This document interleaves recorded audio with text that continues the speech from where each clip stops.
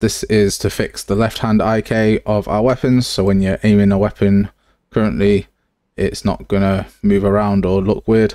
And we're gonna enable it so that when you reload, it looks fine as well. And I'm gonna leave all the locations for the sockets that you need and show you how to do it as well. So should be a super simple one to follow, but I'll leave a link to the Discord so you can join that if you have any questions at all. And thank you very much for watching. Let's set up left hand IK. So in our sandbox character, we're going to make a new function, and this will be called hand IK. And then in here, I'm going to get the in hands actor. And this will just be our weapon actor. So if you're not following the series, don't worry, this is just a weapon actor. So if you have a child actor or a weapon that you've equipped, then we just need to get the actor of that. And then we're going to get component by class. And I want to get the skeletal mesh, but you can also get the static mesh if you're using a static mesh. So we can do static mesh. We need to. And then from there, I'm going to get the socket transform. And this is going to find where the socket that I want is. So we're going to put this into the input because we want to know what socket it is that we want to find. And it's going to tell me whereabouts in world space this is. So RTS world. And then I'm going to do transform to bone space, but I want to get the mesh of this. So I'm going to transform to bone space. And then right click this return value and put the location to in position and in rotation. And we want this, because this is the left hand, we want it to be relative to hand R.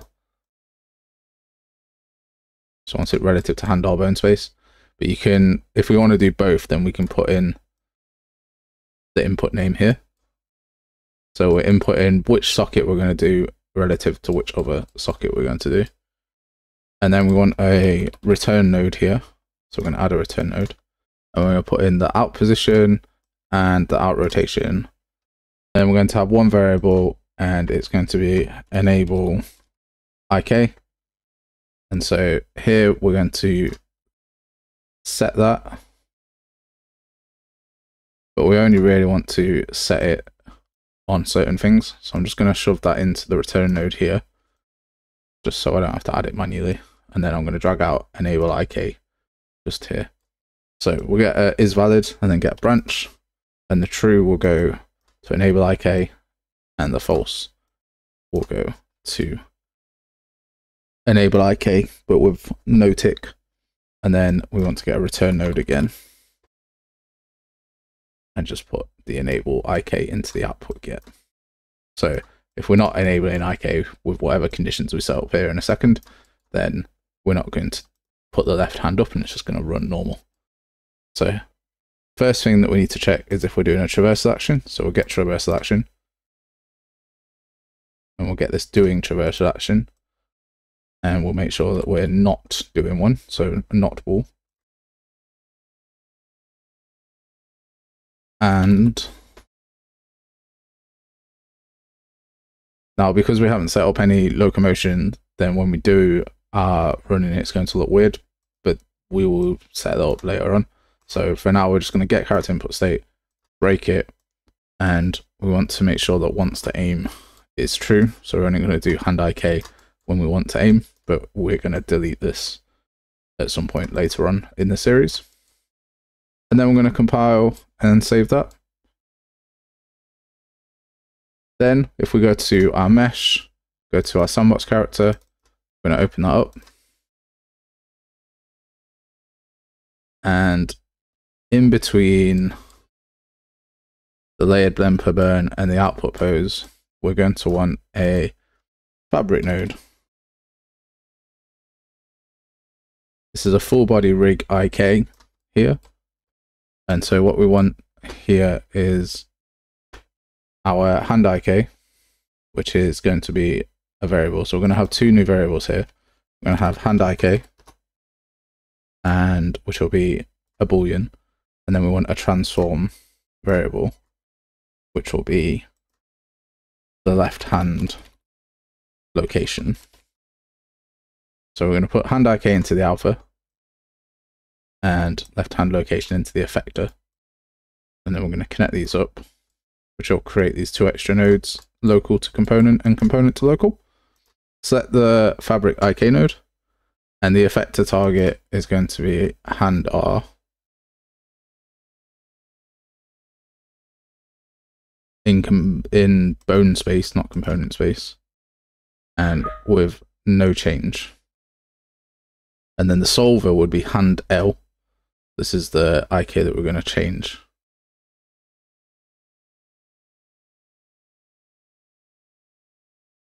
So hand L. And then upper arm L will be the other one as well, when I can find it. Upper arm L. Precision's 1 and max iterations 10 will be perfectly fine. And then we'll compile that. Now we need to go to the event graph because we need to set up that these things are being set and can come in. So just before just after weapon typing before branch, we're going to make a new function, and this will be set hand IK. And what we can do is in the event graph, we can just grab that out and connect it just here. And then what we're going to do is we're going to get our reference. So inside set hand IK, we're going to get a sandbox character reference. Right click it to make sure that it's valid.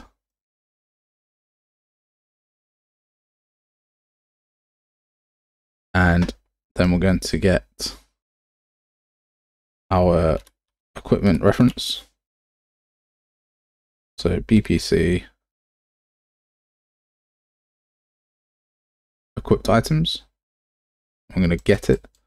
And again, we're going to convert that to a validator get to make sure that that's validated as well. And then from there, we're going to see if the weapon is in hand. So get weapon is in hands. And we're going to do a branch off there. And if the weapon is in hand, then we're going to do from sandbox character, get hand IK or hand IK. And then we're going to get the left hand location variable that we've got and set it. We'll right click it to split. We'll put in the out position and the out rotation, but leave the scale. And then we'll put hand IK at the end, and that will be true. On the false here, we need to get hand IK and put that to be false. And then we'll duplicate that again. And on the is not valid, we'll make sure it's also false. Right, so in socket name, which is the socket that we get in. So we should really rename these. So in socket name will be socket to move, and then bone name will be bone to move towards. So back in APP character, we'll do bone to move towards will be hand underscore R. And then the socket, which we'll set up in a second, will be left and IK. So we're going to control C that, and then we'll open up the weapons skeletal mesh. So let's go to our TPS system, go to DT tables, find rifle,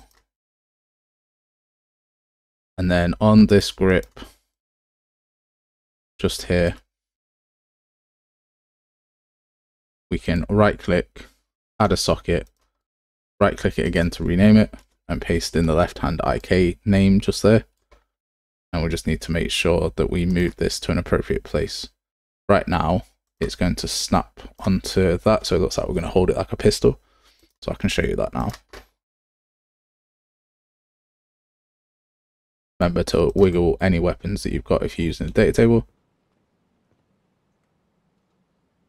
So there we go. You can see it's pulling towards it here. Like that, which isn't great. If I unequip the weapon, then I'll go back to not having one. And as soon as I equip it, it's there.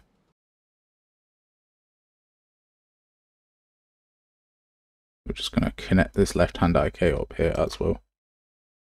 Let's test it again before we move the IK. There we go. So now when we're running around, it's not holding it, but as soon as I start aiming, it moves the left hand towards the grip. Now that's not obviously where we want it. So we're going to go back to our skeletal mesh and move that around. Have a play with that. Again, every time we make a change, give your weapon a wiggle.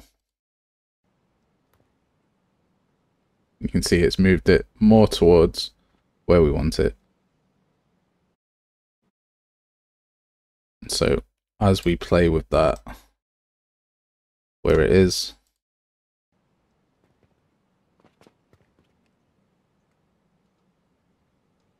probably just about there, just need to raise it up a little bit. That might be too much. But I will put a good value inside the description for you so you can set it up. We just need to repeat the same process with the gun, the pistol, and the shotgun for the time being, and then we'll have them all sorted. So go to the skeletal mesh, change the left hand, add to grip left hand IK, and put in the values of the location that I'll put in the description for you.